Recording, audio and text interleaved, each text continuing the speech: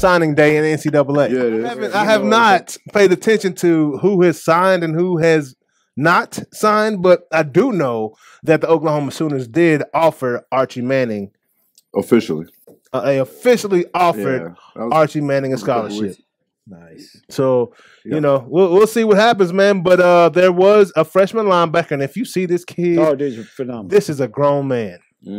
Jaren Kanak. That might be one of the most exciting signing. Flip from you know about this kid. Absolutely. Oh yeah. So tell me about this kid. So when I saw this kid, first of all, this is like Jason Sehorn type, like rare specimen in the world. He's a linebacker though, right? He reminds me of Teddy Lehman, bro. Kid runs a 4.3. I know. Runs a 10.3 100. They said he ran a 4.4, but the kid runs a 10.3 100. Yo. And I'm talking thick kid. Yep.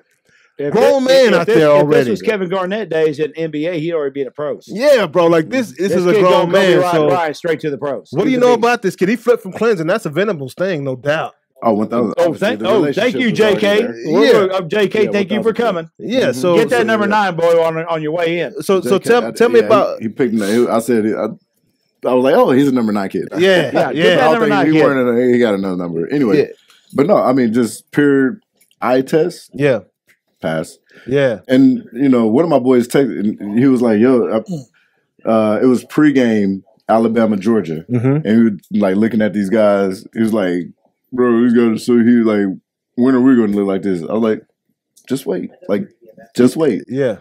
BV and what he's putting together, I guarantee we will get stud after stud. Specimens out there. Period. Yeah. Bro. And I told you about the grown man from Wyoming they got in the transfer portal. Yes. Boy looks like he's 42. 42. Yeah.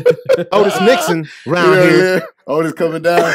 Grown ass. Who daddy is that? Who daddy is that? He's like 32 years old, second year of college. What's from Bishop Sycamore around it. Like Bishop Sycamore.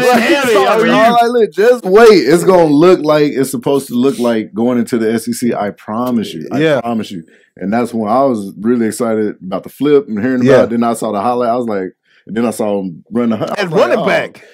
Just remind me, literally, Teddy Lehman, bro. Teddy Lehman was a fucking freak. Was he running back in high school too? Running back. You know, high school, you can do everything if you're athletic. Return, quarterbairk. Yeah. Oh, my gosh. Yeah, like, what they needed at the time. Where you need? Yeah. That's where Teddy was. Teddy was like Bobby Boucher. Hey, Bobby came in anyway. Bobby, you're the only one that can win this damn game. Get your ass in there, Teddy. The other team has a stud. Hey, just key on him. Don't worry about it. Can't win this game by himself, guys. Teddy, you're the only one can win this damn game.